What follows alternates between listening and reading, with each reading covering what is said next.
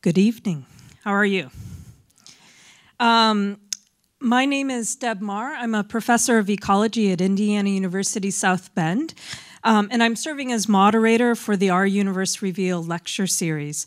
This series includes talks that include all areas of science, and this year we have added the arts and music, so STEAM for everyone. And tonight I'm really pleased to we'll be starting in on the music part of this. So we feature current research and creative work that's being done in our region, and it's an opportunity to be curious about ourselves, our world, and our universe.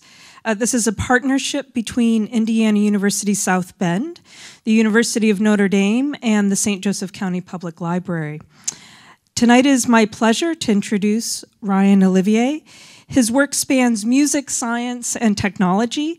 He received a bachelor's degree in music composition from Loyola University in New Orleans, a doctorate of musical arts from Temple University in Philadelphia, and he's an assistant professor in the Department of Music at Indiana University South Bend. His current focus is creating visualized electronic music with live performers. His work has been performed by ensembles throughout the United States, from New Orleans to New York City. He's also performed internationally in Taiwan, United Kingdom, and Iceland. And Olivier's work, Moments from Movements, was commissioned and premiered by the South Bend Youth Symphony in May of 2023. So it is a real pleasure to have him tonight and share with us some of the creative things that you can do with music.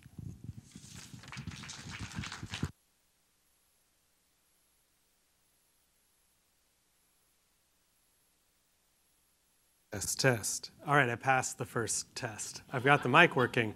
Thank you so much for having me. I've got a lot of technology, and I know how to use some of it, most of it.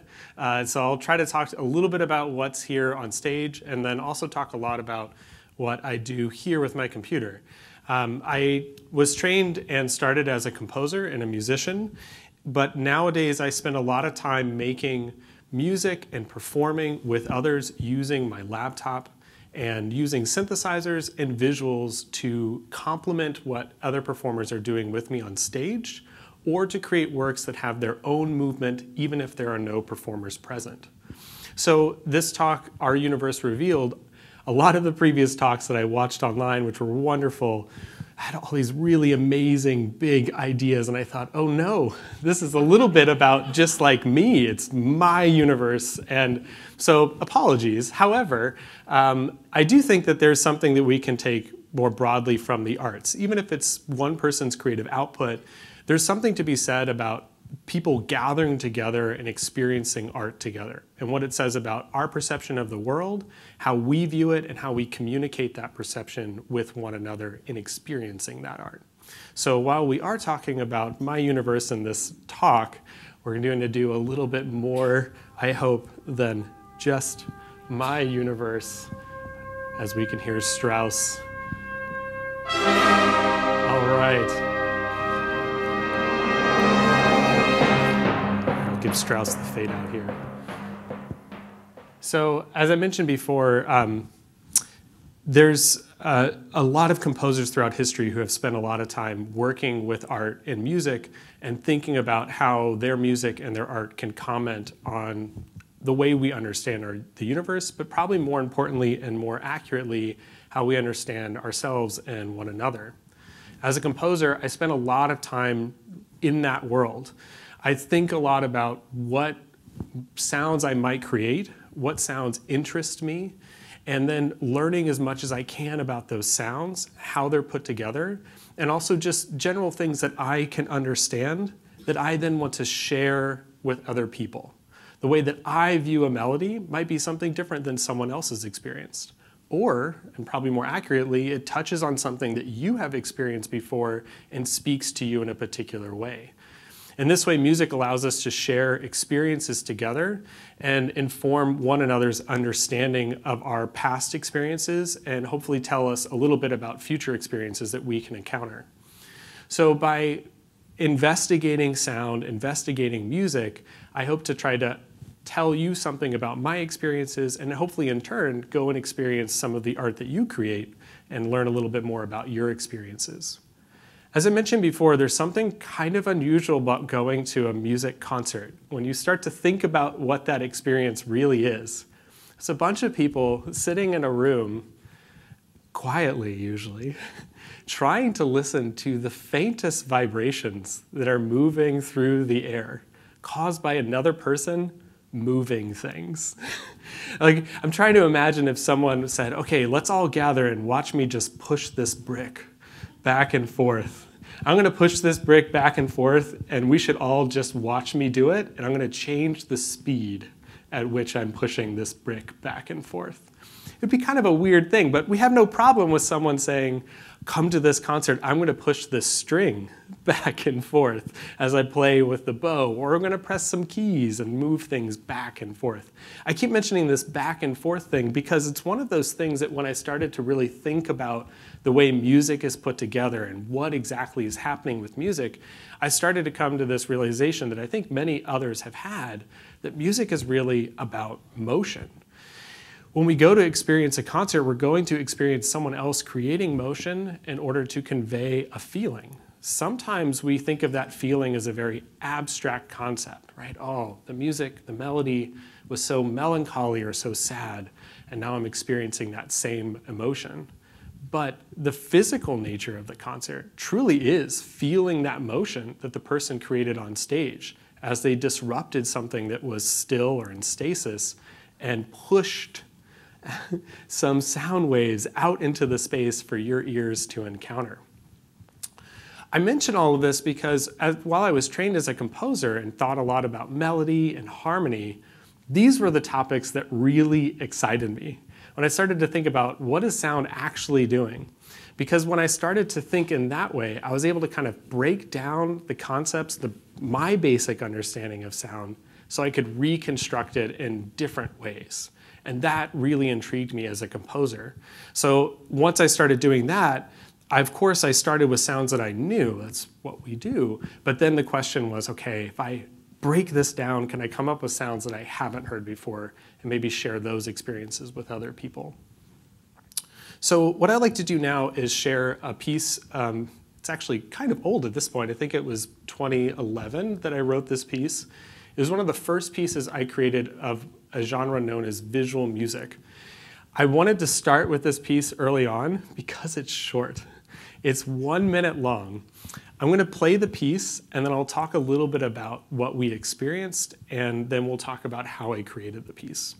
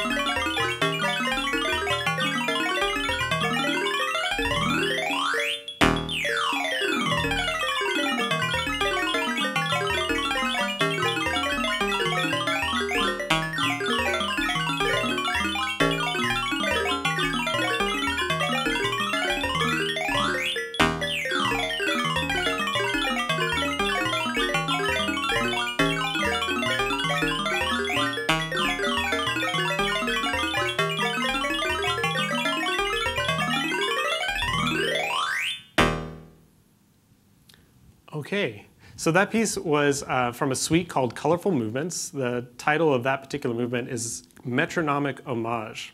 It was right at I was in graduate school, and it was at a time when I needed to be studying, right about now, which is when I feel most creative, when I need to be doing other things.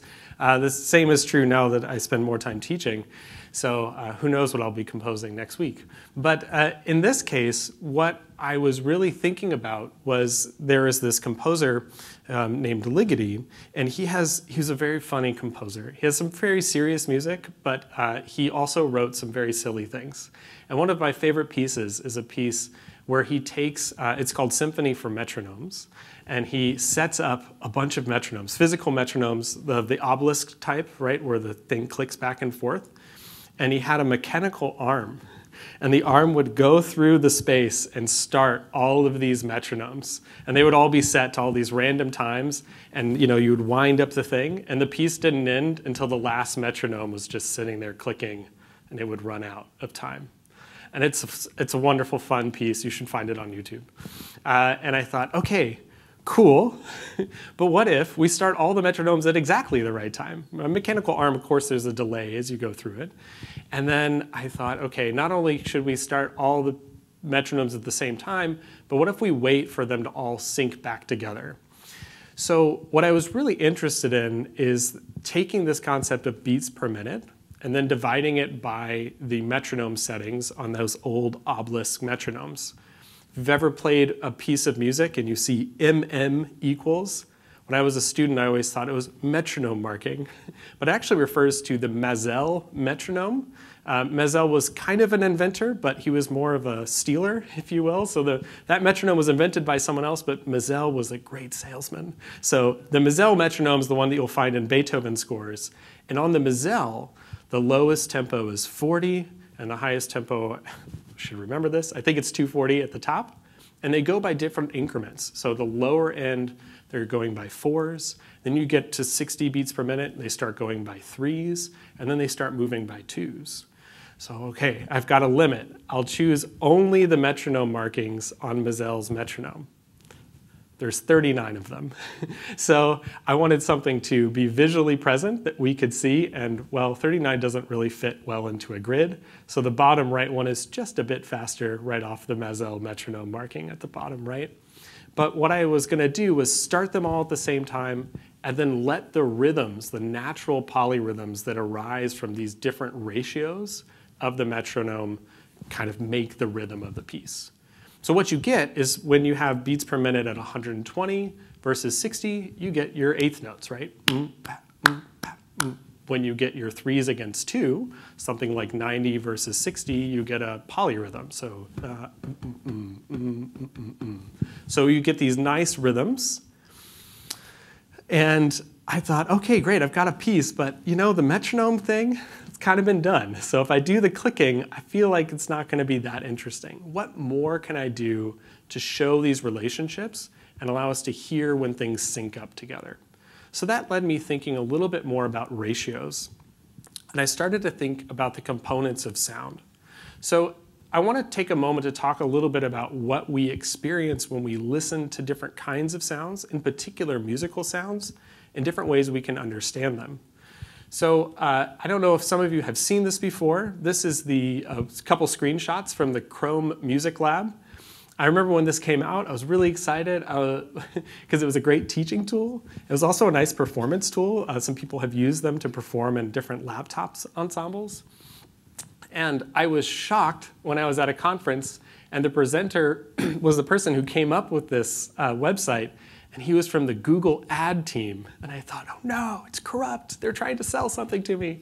But he did explain that part of their advertisement is to kind of embark on new things that would invite people to explore and discover. And this was one of those things. So this grew out of a Chrome Google Doodle from one day, and they decided to explore a bit more. So there's a bunch of different little tools that you can learn to use. You can use to learn about music. We're going to look at some of them. The one I wanted to start with here is the spectrogram. So the spectrogram allows us to see different components of the vibrations that we're hearing. It breaks down regular and irregular movements into different constituent partials based on a Fourier analysis. So that all sounds kind of complicated unless you know it. And in that case, I'm sorry if I got it wrong.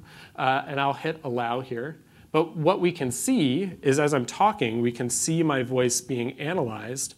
And you might notice some particular patterns as I'm talking, right? So my consonants look kind of like a big ladder of things. Shh, pss. But when I say a vowel, you start to see rows of things appear. And what we're seeing when we see those rows is we're seeing particular sine tone frequencies that stay fairly regular. What's also interesting is that most of the musical pitches that we like to gather around and hear often have these patterns that are in whole number ratios to one another. So typically you'll have a fundamental that's fairly low, and then somewhere about an octave above that, higher, you might have something that is going to sound in a ratio of 2 to 1. So our octaves actually typically get pretty close to a 2 to 1 ratio. So 2 to 1, that kind of sounds like 120 beats by over 60 beats. And then 3 to 2, well, that's a perfect fifth. That's also a ratio that we find in this harmonic series. And that's kind of like 90 beats to 60 beats. So what I started to do was take this understanding of tones and map those ratios to frequencies for each one of my metronomes. So when we were watching the piece, we saw each of those boxes flashing. Each box was a metronome clicking, and the pitch of that metronome was just a simple sine tone. The sine tone was then mapped onto the rate at which it was flashing, so that when different boxes hit together, we would hear the combinations of those tones. So when you're listening, some of them sound like splat, right? Because we had a bunch of them all syncing up together, and they're not in that ordered harmonic series that makes something fairly pitchy.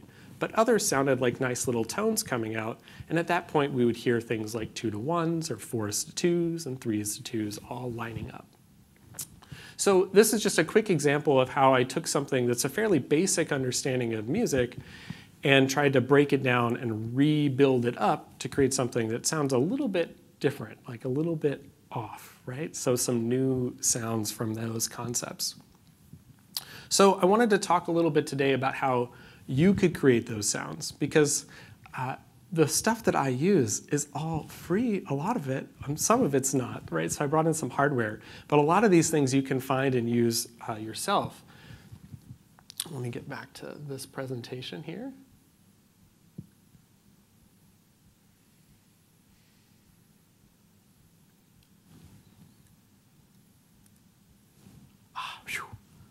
That was a close one. OK, here we go. So I want to talk a little bit about 4 different techniques that are fairly simple for making your own sounds. So the first is wavetable synthesis. And wavetable synthesis uses basic shapes. Part of my presentation title was geometries and hearing some geometries. So we can see here's Mr. Square. He's ready to perform. And this is also part of that Google Chrome website. Let me see if I can get over to perform Mr. Square. There he is. OK. So you can see we have an oscillator at the bottom. So it's going to regularly play this shape.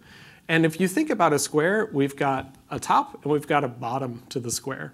The top is our on and the bottom is our off. So what we're going to hear is we're going to hear something turning on and turning off at a regular rate that's even. And here on my oscillator frequency, I can control the rate of that on and off. At a really low rate, we can hear on and off, right? So if you got a watch, you could probably be checking your seconds here, because we've got 1 hertz, which is 1 time per second, right? So we hear that on and off. As we go up a little faster, we can hear 10 times a second.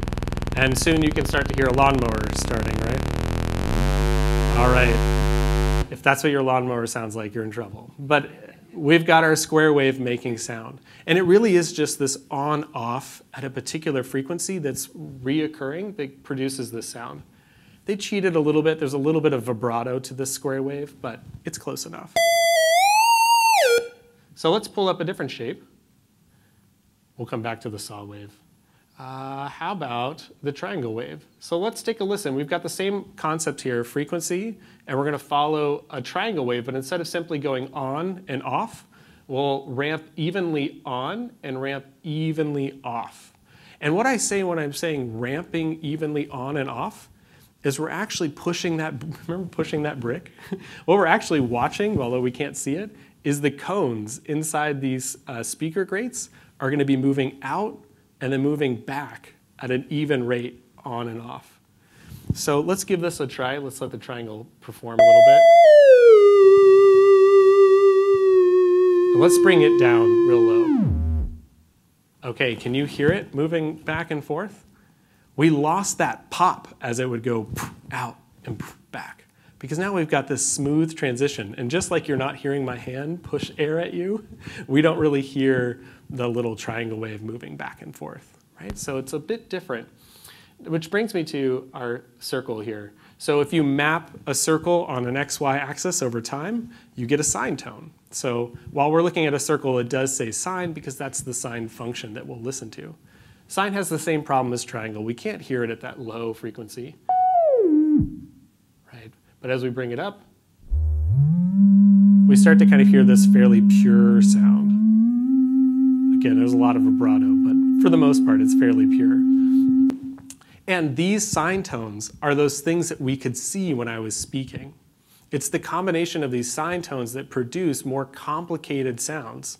Even sounds like if I was on stage with that brick and pushing it across and we heard scraping, even if you combine a bunch of sine tones in those irregular ratios and at different amplitudes, you can reproduce the sound of that brick scraping across the ground. So there's a whole world of things you can do with each one of those waveforms. Which brings me back to our models. So the second model I have here is additive synthesis, which is doing exactly that. It's taking each one of those sine tones, there's one graphed on XY axis, and adding them to each other. So this is a website that allows us to add different sine tones to create our own waveform. It's usually pretty loud, so I'm going to put my hand on the volume control here. All right, that's nice and quiet. So right now we've got one sine tone. And here, this is at the 2:1 ratio, so if we add an octave above it, we can hear the sound change a bit. Here's the third, and the fourth, and the fifth. And we can start to build new waves as we add them together. Bring the amplitude under control here. So here's just a quick flashpoint of a violin and what kind of wave form we might be looking at if we add up those constituent parcels. Let's bring up the volume just a hair. And you can hear why I'm so thankful that I have great colleagues who play a real violin. So while you can try to recreate a lot of sounds from the real world using technology, what it really excites me is not necessarily trying to rebuild a violin with my computer. I'm never going to get there. But instead trying to understand a little bit about the sounds to do something different with the computer that the violin can't do. So by using these concepts, these simple concepts of adding up sine tones, I was able to map that onto the frequencies of the rhythms and create a new piece that sounded a little bit different. And I would challenge my two violin colleagues to play a bunch of metronome colors. I don't know if they can. Maybe that'll be the next library concert by the Euclid Quartet. So 2 more models to share with you. I've got subtractive synthesis. So we were talking just a moment ago about adding up those sine tones. We could also subtract them out. So back to our spectrogram. If we look here, I'll bring back my microphone and my wonderful singing. So we all have subtractive synthesis. Subtractive synthesis allows me to talk to you. Well, we can filter out particular partials and harmonics using our heads. So for example, if I start singing some vowel sounds, A, and I change to a different vowel, E, I'll try to stay on the same pitch this time, A, E, I, O, U, sometimes Y. Okay, so most of those kind of stay fairly the same, but what do we notice starts to happen at the tops of those vowel changes? Let's watch it one more time. A, E, I, O. We start to filter out particular partials from that low tone. The fundamental stays the same, but we're able to change those partials at the top. We can do the same thing if we're singing and I just simply move my mouth.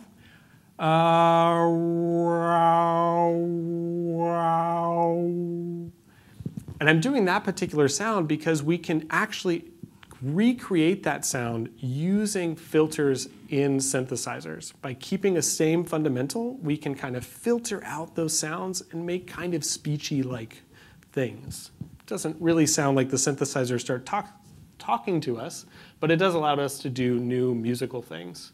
So that brings me to the last part here, which is modular synthesis. And for this, I think I'll probably go to the table here.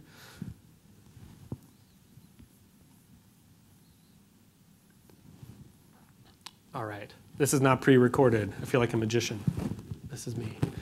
So I brought this up here. At the end, we'll hopefully have some time. If you'd like to come out and try some of these synthesizers, you can do that. These are called little bits. They're very little, hence the camera. So, and zoom out.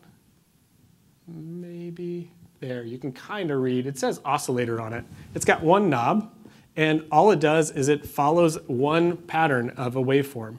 You can flip between two different ones. There's a square wave and a sawtooth wave. The sawtooth one goes up and then comes down, up, down. The square wave just turns on and off like we're used to having. So what we have here is a 9-volt battery, nothing special. And then we've got a little speaker with a headphone jack. So what I'll do, hopefully, if the battery cooperates, we'll set this up.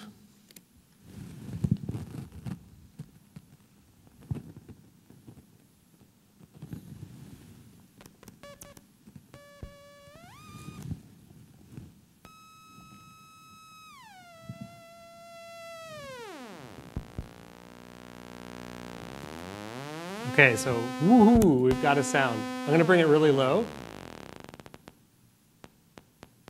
And now we can hear that on-off sound, right? So pretty basic. But what we can do is combine that one oscillator with another oscillator. So this is another oscillator. It does the same thing. It's the exact same component. And this is where the term modular synthesis comes up. We take little modular components that do kind of the same thing, and we have them control one another.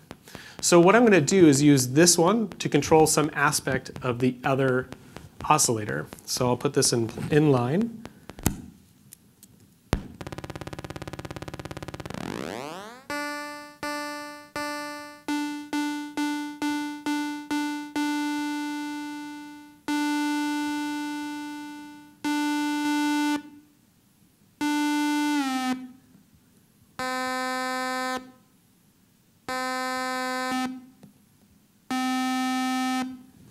Okay, so we can hear our on-off going at a fairly slow rate. I can change the pitch.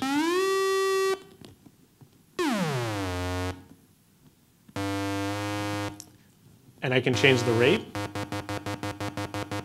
So kind of exciting.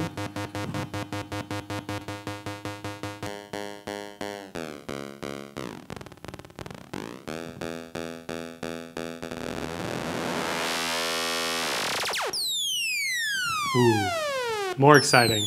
So what are we listening to now? We've got one of these oscillators that's ramping down the frequency of the other oscillator. So we can hear it going really high, pew, and what does it do next? Pew, at a regular rate. So we've got one oscillator that's on a sawtooth wave, moving down the frequency of the other oscillator that's moving at a rate that's causing pitch.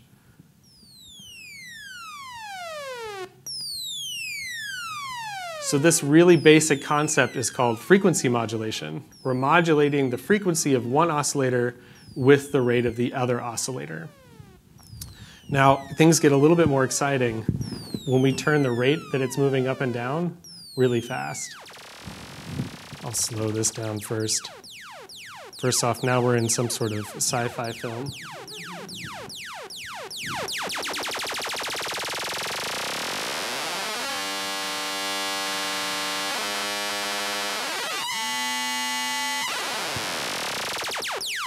And we're back to our pew-pews. It's a very technical term. So modular synthesis allows us to control these things with just basic little components. And by the way, these kits are really fantastic, but they are unfortunately discontinued. So if you want to play with them, you can come up at the end and try them out. But in this kit, there's a bunch of little modular circuits. And this is made by the company Little Bits. They were a steam company. They built these little circuit bits. You could do all kinds of things, make little robots, etc. Of course, my favorite was the one where they partnered with Korg, who makes synthesizers, and they took the components, I think it's the Korg MS-20 or something like this, synthesizer. They took out all those circuit components, and then they put them in little boxes like a candy box that you can kind of take each little candy and connect them together to make different sounds. What's really cool about that is that that's the same thing that's going on in something like this. This is a semi-modular synthesizer, and it's the much smaller version of things that you used to see taking up like an entire room with big patch cables that were 1/4 inch. We used to have one in the basement of IU South Bend that took up the entire space. And now we've got a little small box. So there's two things going on here. It's semi-modular because if I took this and I covered this up, all of these things are connected and patched together. Unfortunately, unlike the little bits, I can't take them apart, right? So they're all wired together.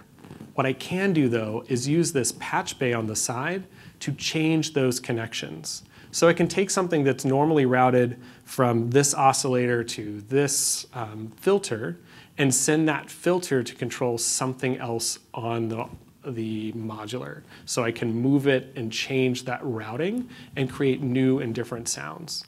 What gets really, really fun is you can take something like this and connect it with something from a completely different company and start routing those sounds to one another and making all new types of movements and possibilities.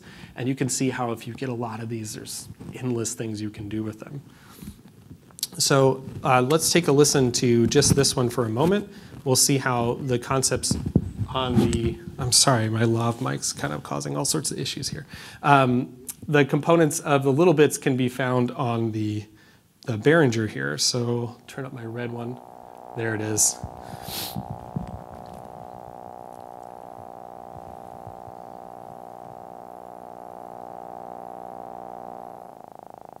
All right, so we've got a big knob over here. You can imagine this is our little shape from the Google page, right? So we've got our sounds. And what's nice about this one is I've actually got two here. So if I switch to this other side, this is the other one. I can combine the two. And then I've got a filter. So this is kind of like me going woo, woo, woo with my mouth. I can control that kind of filter movement. Kind of sounds like me opening and closing my mouth, just a little bit, right? Wow. Okay, that's a pretty bad joke. All right, so the other thing here is that I can control that opening and closing without me needing to turn that knob back and forth. Can you see the blue light that's turning on and off? So that blue light is being controlled by a really slow or low frequency oscillator.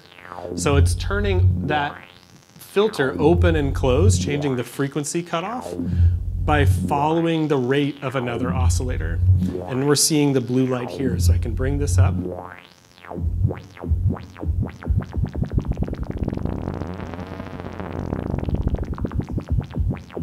Right? And all it's doing is doing that mouth open and close, but my vocal colleagues, I think they can probably do the wow part, but I'm not sure they can do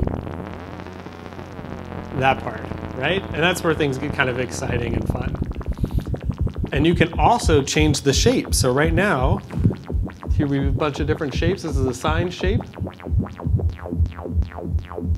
More of a sawtooth. On and off.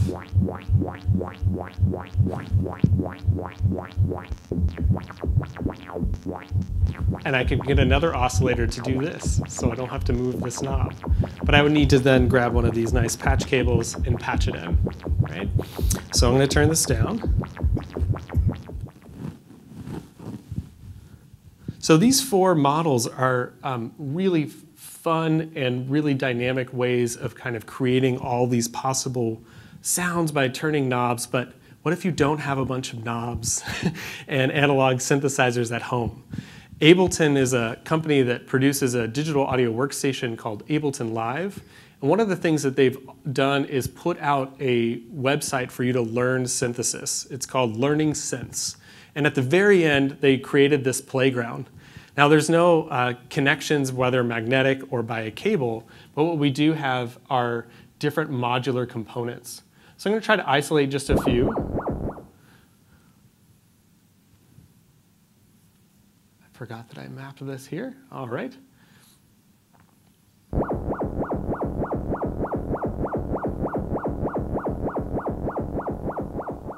There's the sound of our square wave.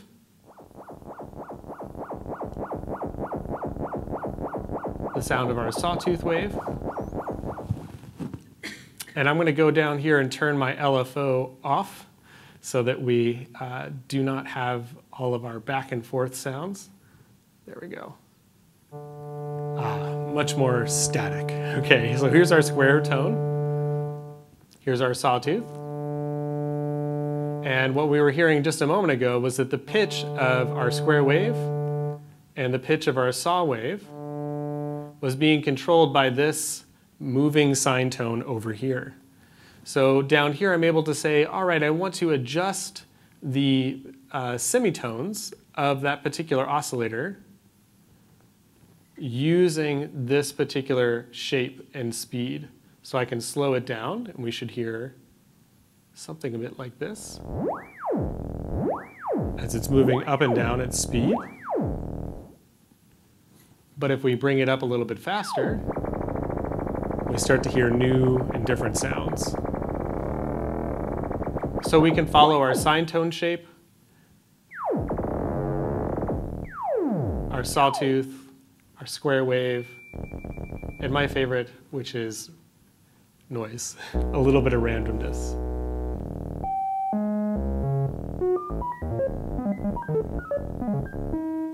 Now, it's pretty difficult to perform these things with my mouse. So one nice feature that they added is this little performance pad, which allows you to map movements left and right onto the things that you would find here. So let's say that we want to change the rate at which we're moving through this LFO by going left and right, and we'll change the amount that it's adjusting the pitch by going up and down.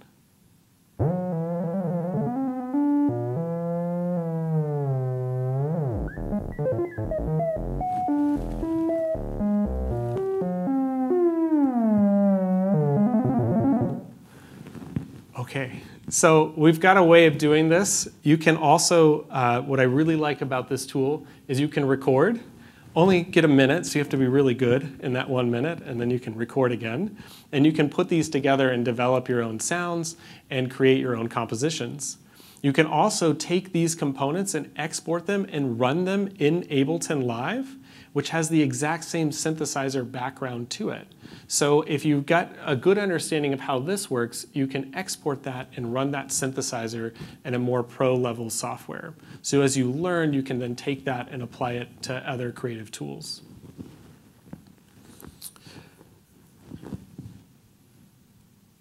So as I mentioned before, this kind of thinking has informed the way that I put music together, but it's also kind of made me start to realize, well, when I see a musician performing an acoustic instrument, I get to see their movement. When I hear electronic music coming from one of these speakers on stage, I don't get to see the speaker moving back and forth. Even if we took the grate off, I'm not going to be able to see how far it's moving and how quickly it's moving. But I do want to experience that motion, that agency that we have when performers are moving on stage. So that's led me to kind of think, how do I provide that same experience of seeing someone move something or do something on stage and then create a particular sound? Well, a lot of software exists to allow you to see various cool looking shapes based on sound. I don't know if any of you have experienced the Windows Media Player from back in the early 2000s, but you could play your music and it would do all sorts of fancy sounds. And what it's doing is it's taking the signal, usually the amplitude, and then kind of generating different graphics. Now that's pretty cool, but what I'm really interested in is kind of breaking it down to my understanding of how music works and how I've put it together, and sharing that understanding with my audience. And what that required was for me to go back and think about how I put the sounds together and take those components and map them onto the visuals. So it really takes me thinking musically about how I would perform visual work. So I use a software called Max. It has other names too, Max MSP, Max Jitter. They're currently on the 8th version, so they want me to call it Max 8. I'm just always going to call it Max. And what it does is it gives you a blank screen. There's a window with literally nothing on it. And then you can put in a bunch of little components and connect them together with virtual patch cables. So the same idea of patching these things together, you can do with little virtual things. And the beauty of this is I've only got 2 oscillators and one of these little bits, but on here I can copy and paste until my computer crashes, which I've done. So I maxed out at about 700 sine tones on a piece that I did a couple of years ago. And so, but I haven't done it on this laptop, so maybe I can push like 1,000, I don't know. And the simple copy and paste allows you to be very creative very quickly, and it also allows you to paste and copy, map those things into the visual world. I did a presentation for a class at IU Indianapolis, formerly IUPUI, for those of you not in the know. I was showing some examples. They had just done a section on FM synthesis, which we listened to a moment ago. And I wanted to show how I might map some FM synthesis work onto something visual. So I built this little Max patch, and this was a video that I prepped for that class.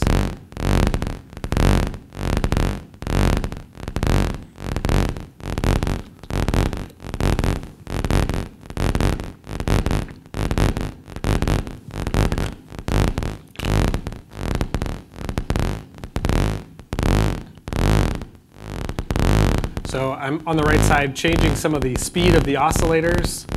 You can see some numbers moving over here, speeding things up.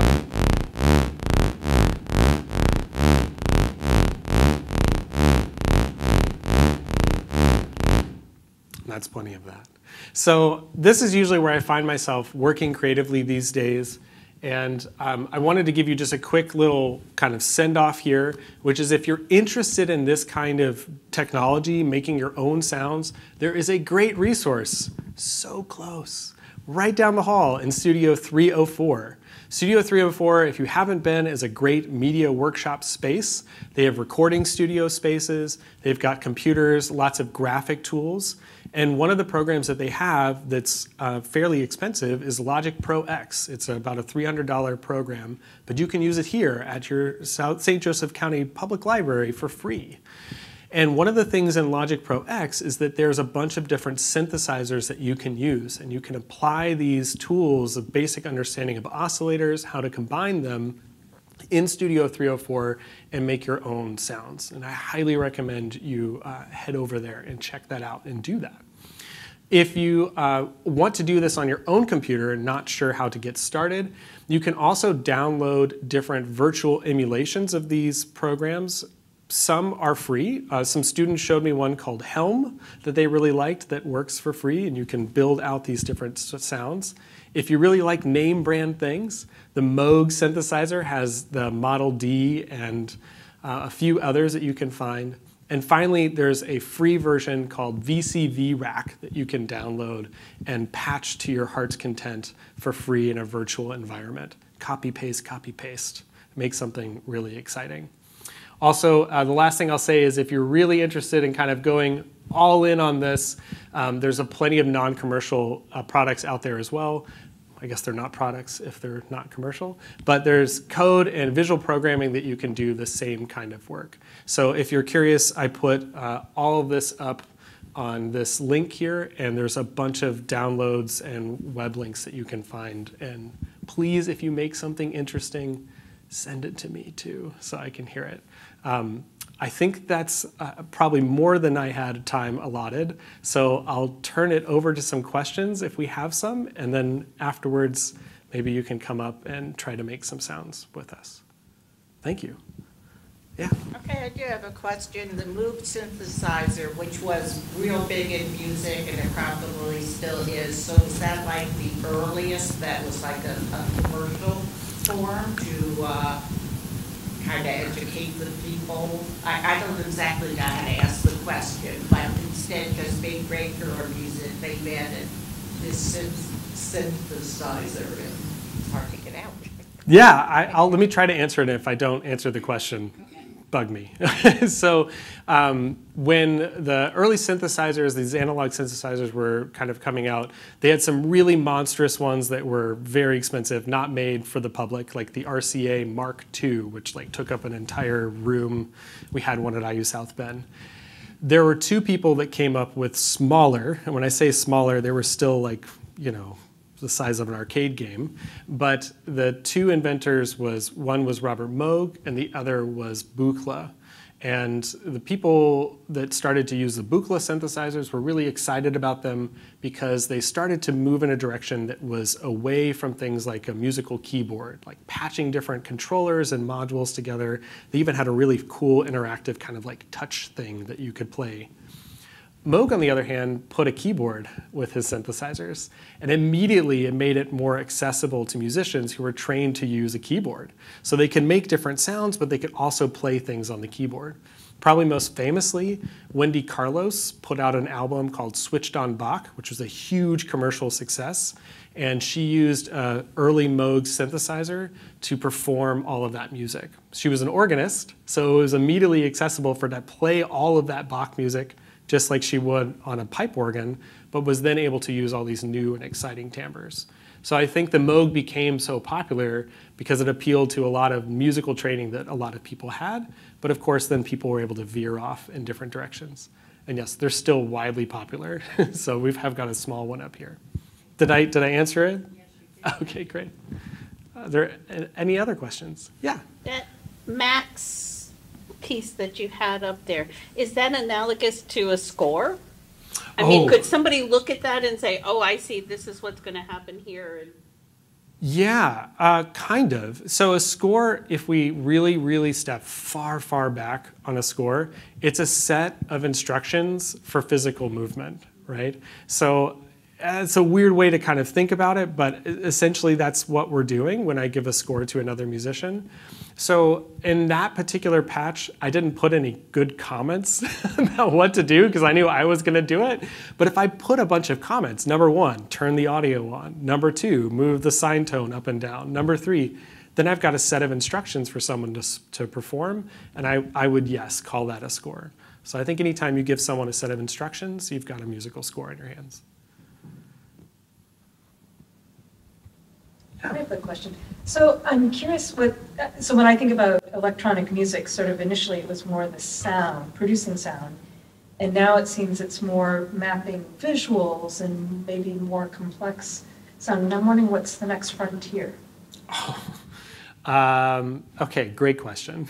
So I'll just repeat the last part. So what is the next frontier? So I appreciate that you think from my presentation that you know, the visuals are more exciting or complex. I think it's just me. You're hearing a biased opinion. But what a lot of people are really interested in these days, I think like in many different disciplines, is AI, but probably more accurately machine learning.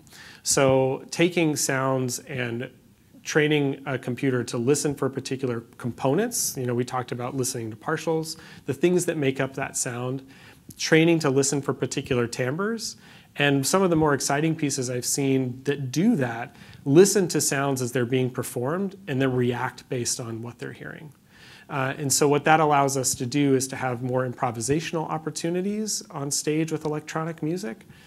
And then I think the only other one that comes to mind right away is kind of the new commercial development of 3D immersive sound, whether that's with VR or AR capabilities, or if you're in a concert hall setting like this one, and they have a Dolby Atmos system, which is a new commercial product to allow us to hear sound from left and right.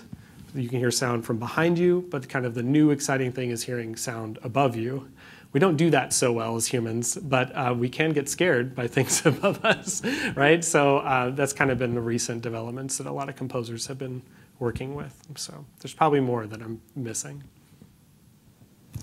So this might be a little bit off topic from what you do, but thinking about turning music into a visual, it made me wonder, is there an effort, or have you thought about making music more accessible, like to someone who is hearing impaired, for example?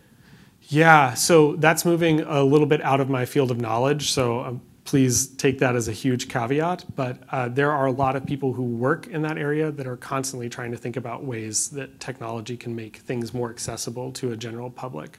So I'll probably stop there before I say something incorrect, but music therapists are probably a huge field of knowledge in that way, not only from a listening perception based, but also an experiential based side of things. How can we allow people to perform music in ways that might be less ableist from our previous understanding of how one performs and moves through music?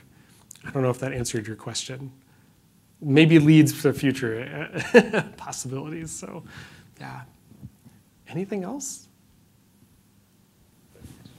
So when you're mapping out some visual representation from a piece that you've composed, do you find that you have to work to make it feel analogous to the sound, or because you're basing it on the parameters you're adjusting, does it kind of come out fully formed like a beat?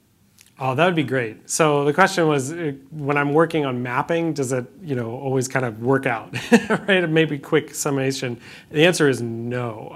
There's a lot of tweaking because I have a lot of ideas about what it should look like when I'm hearing a particular thing, especially if I'm composing it. That example that I played just a moment ago, we're hearing particular things, and sometimes the mapping doesn't really kind of cohere to what maybe we're expecting it to be doing. Some of this is a restriction based on some of our visual technology. For example, I'm dealing with frame rates when I'm looking at something that's visual. So I've got 30 frames or 60 frames per second, and then I'm moving that speaker at a particular rate per second. And if I'm moving at different rates, I might be seeing things at different times than I'm hearing them. The wagon wheel is like that typical experience where it's spinning forward, and then if the wheel starts going fast enough and we're watching film, it starts to go backwards because our frame rate speed is too slow for the speed of the wheel moving forward. And that same thing happens when you start mapping music or acoustic things to visual parameters. So yeah, I'm constantly coming up with stuff that looks terrible, and then that's the art side of it, right? So then I get to do things differently because we get to do that in art. So, so you generate visuals based on music or sound. Do you ever do anything in the reverse direction? Start with visuals and then try to extract music? Yeah. So the quick answer is yes. There's a great program that you can use in Studio 304. Logic Pro has a synthesizer called the Alchemy Synth. It's very complicated, but there is one particular parameter that uses that same spectral imaging that we looked at in the spectrogram, but you can import a picture. So I did a presentation for Studio 304, and the James Webb visual had just come out like the day before. So I immediately threw that into the Alchemy synthesizer and just hit play on one note. And it ran through, and with each star or galaxy, so you clearly know I don't know what I'm talking about, it would start making sound, and it was great. But for me, that it really depends on your interests. There's others. A really fun kind of YouTube rabbit hole is a genre called dark MIDI, which sounds really dark, but it's actually typically quite playful. And it's people who make pictures, like video game images, with notes. So what you'll see is, like, usually it starts off with like a nice little parameter, like pattern going, and then all of a sudden you'll see like Mario, and it will play like the sound of Mario as a bunch of notes. So it's a bit silly, but there's a lot of people out there that kind of think in this way and try stuff like that. For me as an artist, most of the time it's not music then visuals or visuals then music. I'm usually trying to think of the whole experience for the people that are listening, and what is the full experience? What do I want to tell with the visuals? What do I want to play with the music, and kind of heading in that direction.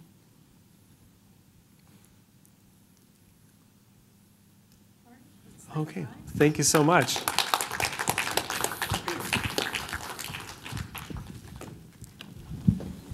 All right, there's lots of toys to play with just down the hall. So just a sneak preview for 2024. On Tuesday, January 9th, Maggie Fink is going to be talking about the secret social life of bacteria. So bacteria, how they communicate, how they fight with each other, how they play with each other. I don't know what all they do with each other, but we will find out Tuesday, January 9th. And then Tuesday, February 6th, Kyle Schweiderman will be talking about origami. And this is going to be hands-on folding, so come prepared to do and learn math. So we're doing both. So anyway, they are coming up, and with that, thank you so much for coming tonight. Let's thank our speaker. And you can come up here and take a look, play around with different bits, and Ryan will lead you through. Come on up. I don't know. This one. Try putting that one.